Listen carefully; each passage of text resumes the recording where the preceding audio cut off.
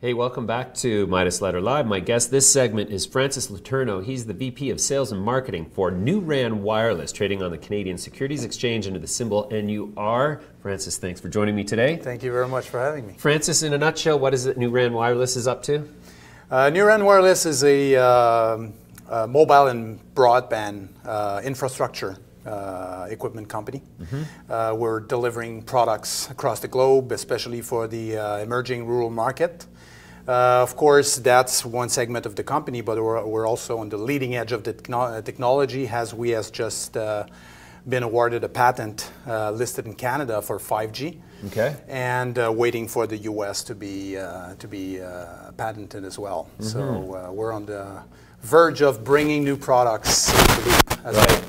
As I recall, your main focus is delivering wireless service to remote areas that are not served by the usual carriers. Absolutely, absolutely. So we focus on the 1 billion people that are not connected today. So we've made purposely built equipment for that specific market. We need to overcome challenges like power, like backhaul, and we made the product exactly for that purpose. Low cost, low power, V-satellite optimized, because most of these remote areas are connected via satellite. So we made this on purpose. We have acquired the software to do it, and we launched the product back in 2016. We've reached a lot of milestones with different organizations like the major mobile network operator across the globe, especially Africa, Latin America, and Southeast Asia. So this has been our main focus while we are working on the next generation product as we speak as well. Sure. And I see that you just recently received a Frost & Sullivan Award and a Best Practices Award. What exactly was that for? Oh, it's fantastic. So actually that's kind of award that you don't really aim for. It's coming out of the blue. They contact you guys and they say, here's that guy. You've been selected as the best innovating technology for tower infrastructure in and this is for the sub-Saharan African market. I see. So we've been selected for that. We just announced it this morning, by the way. Sure. Yeah. How many subscribers do you reach now? In terms of subscribers, I don't have the count because we're going through some of our client, but usually a base station can manage up to maybe 15,000 people. So we have a couple dozen, and we want to do up to 1,000 this year. So if you make calculation, we cover population, but the count in terms of number of subscribers, we don't have this data yet. I see. But it should be coming. But we aim to connect that billion people through ourselves, through some of our partners, and through MNOs as well. MNO stands for Mobile Network Operator. So the revenue model is retail customers using the system pay you a subscription fee every month? No, we are an equipment vendor company. Oh, okay. Yeah, so we sell the product, the base station. Base station is like a telephone system with so wireless. The number of subscribers doesn't even matter. Exact. So we sell to the Orange, the Vodafones, the MTNs, the Airtel of that world. Oh, so you allow them to extend their networks into rural areas. Exactly. So these names do not sound familiar for the Canadians, as we think that Bell, Videotron, TELUS are really big, but you should look at these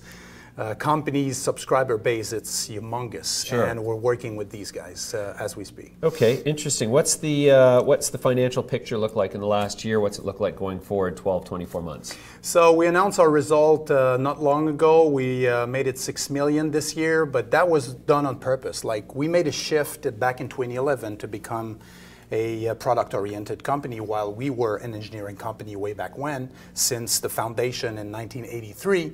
And that shift brought us to build the solution. We launched it in 2016. We've worked out through all the processes of being standardized with our different organizations. We've reached these milestones already, so that's why we can aim now in 2018, 2019, 2020 to have a substantial growth moving forward. So this is where we stand as we speak. Okay, so where in the world do you operate primarily and secondarily? Like what regions? You said sub-Saharan, so I assume that's a lot. Yeah, of there's a couple Africa. of countries. So we are in 15. I don't know the final list, but Philippines is one of them.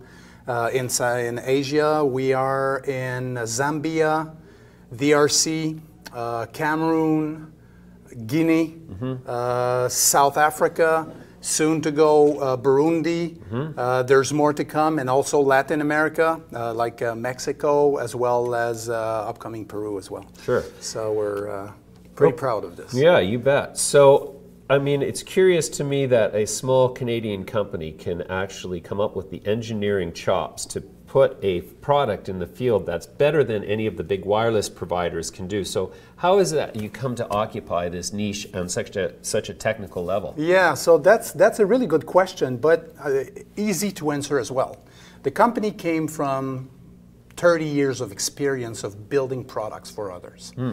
So when we made that decision to do that shift and become a product-oriented company, we, instead of going like technology push, so we build the best product and we push it out there, so we made a market pull. So we went to see what the market was really needing in terms of features, specification, value prop, and things like this, and we built the product on purpose. So we knew what was out there in terms of our closest competition, in terms of power consumption, in terms of satellite optimization, that kind of thing. So we made the product 2 times better, at least, than our closest competition. So that's why right now we're on everybody's lips. We're even used as benchmark into RFP processes by these big guys. That's the award from Frost & Sullivan. Which is exactly the central reason for that. Yeah. Well, that's impressive. We'll leave it there for now. We'll come back to you in a quarter's time and see how you're doing. Thanks for coming in today. Thank you very much.